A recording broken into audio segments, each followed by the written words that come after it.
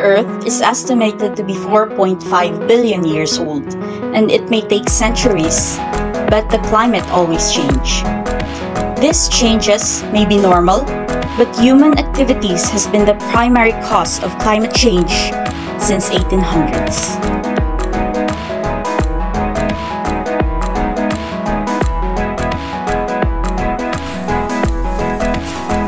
What can we do to limit climate change? Lessen or stop traveling a lot. The worldwide transportation sector is a major polluter, emitting about 7.3 billion metric tons of carbon dioxide in 2020.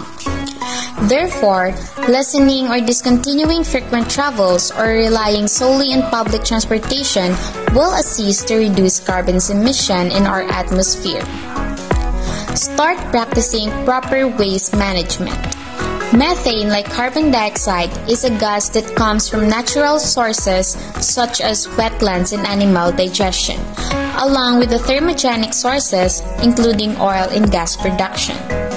When methane is released into the atmosphere, it reacts in a number of dangerous ways.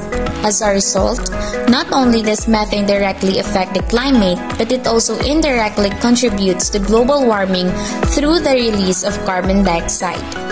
We may mitigate this effect by properly managing and disposing of our waste. Minimize the usage of non-biodegradable stuffs. Plastics, metals, and aluminum cans are often seen non-biodegradable items winding up in the landfills.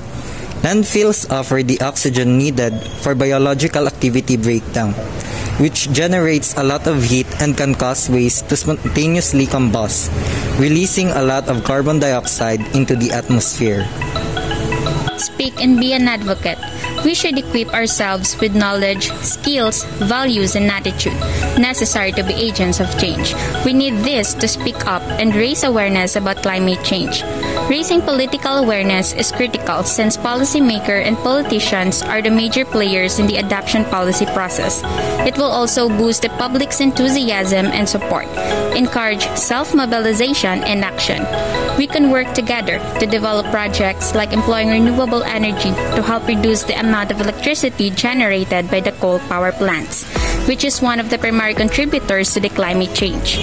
Tree planting is another activity that will help to reduce climate change, since trees can absorb carbon dioxide and release oxygen.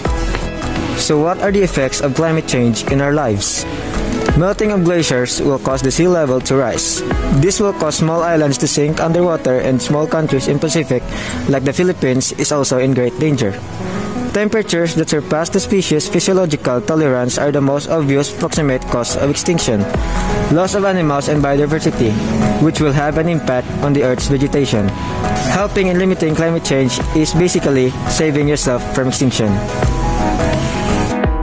So be with us as we take action. Be an advocate like us. We can do this, and we need your contribution, because we are stronger when we are united.